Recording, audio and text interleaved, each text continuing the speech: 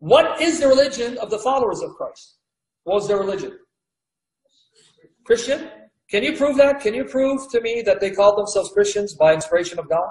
That God inspired them to identify themselves as Christians? No, go to. Christianity was there from the beginning. Who called them? Who called them? Who called them Christian? God? Who? The other people. Which people? Well, wait, did he say Paul? Paul is God's mouthpiece. So yeah, it would be God if Paul called them, right? Because you said, no, Paul. Well, was Paul talking out of his own, from his own desire, or was he talking by inspiration of the Holy Spirit? So if an apostle tells you, call yourself Christian, that's God telling the apostle to tell you. If you believe in the New Testament is inspired, and you believe the apostles were inspired to give us the revelation that God wanted the churches to have, so Paul tells you, hey, you're a Christian, that's not Paul telling you, that's God telling you through Paul. Because Christ is speaking through Paul. So some of you said people, one of you said Paul. If it's Paul, then it's God. So do you believe that God is the one who said, this is your label. This is what I want you to call yourself. A Christian, because a Christian is a follower of Christ. So if you're a follower of Christ, you're a Christian. Do you believe God gave us that label? Or men did? I think men did. Men, not God? So wait, so was it by inspiration? Yes. Okay, so now you're confusing me. If you believe by inspiration, then it's not men, it's God. Make up your mind. No. Did men who are not inspired, first call the followers of Christ Christian, or did God give them that label? The man called. Show me where man gave them that label, not God. You won't find it, it's not there. Yes. You won't find it, it's not there. It's not in the Bible. What you're referring to is Acts 11:26, where it says that the believers were first called Christian at Antioch. Show me where it says uninspired men first called them that. The verse doesn't say that. Go to Acts 11:26 and see, because this is a common misunderstanding among Christians, that the believers, the followers of Christ, were called Christians by their opponents by way of mockery, of mocking them. I've heard sermons preached on that. I want everyone to turn to Acts 11:26. Acts 11:26. And when he had found him, he brought him to Antioch. So he was... This is Barnabas found Paul. Let me give you the context. Barnabas found Paul, and he took Paul with him to Antioch, Syria. So now when they're there, what happens? So it was that for a whole year, they assembled with the church and taught a great many people. And the disciples were first called Christians in Antioch. By who? Where does it say by inspired people, by their enemies, by way of mockery? Where does it say in your verse? It tells you they were first called Christians, that's it. By who?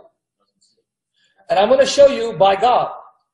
But first, I want to erase that tradition. Because when I was growing up, I've heard pastors who meant well, saying, yeah, we were first called Christians, believers were first called Christians by the pagans, by way of mocking them. And I bought into it. But then I read the verse. Where?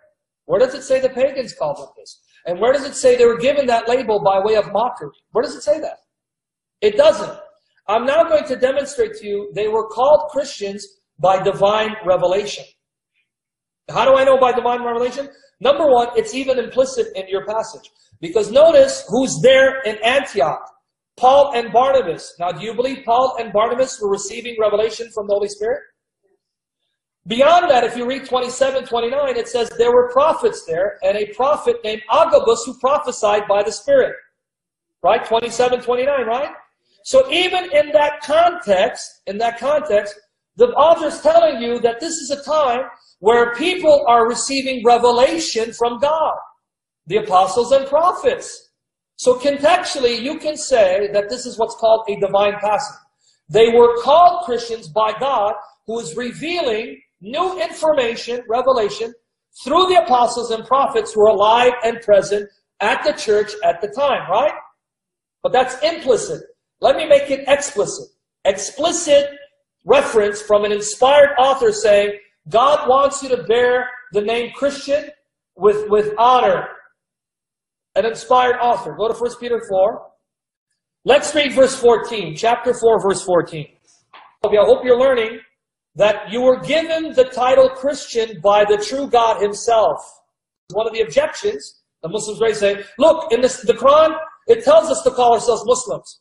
Allah says you are Muslims in this book of ours. Your book, nowhere does God say, call yourself a Christian. And then I tell my Muslim friend, you sure you read my book? Let me show you where God says, call yourself a Christian. First read 1 Peter 4:14. If you are reproached for the name of Christ, blessed are you, for the Spirit of glory and of God rests upon you. Now let me explain what he means the Spirit of glory and of God rests upon you. The Holy Spirit of God that you've been given is the one who will eventually glorify you. So this Spirit of God is given to you as a seal and guarantee of your glorification. Know that if you have the Spirit of God, know you will be glorified. That's what it means, the Spirit of glory. The Spirit who will bring you into the glorious presence of Christ to bask in His glory, to share in His glory. So rejoice if you suffer because you bear the name of Christ, because that means God's Spirit has destined you for glory. That's what it's saying.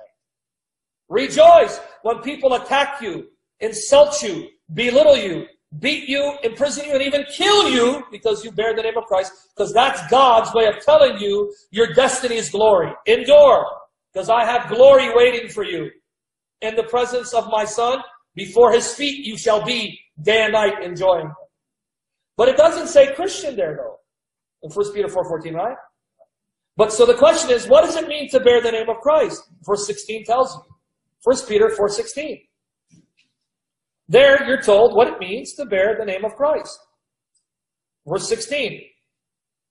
Yet if anyone suffers as a Christian, as a Muslim, as a Jew, as a follower of the way, yet if anyone suffers as a Christian, go ahead. let him not be ashamed, but let him glorify God in this matter. Now, those who are not Christians do not believe in the inspiration of the New Testament. That's a given. But you're Christians. You believe that Peter's inspired, right? You believe all the books inspired by the Spirit. So when Peter said that if you suffer because you are named Christian, who told Peter to say those words? So what more proof do you need that the label Christian was given to you by the triune God by inspiration? What more evidence do you need? Right?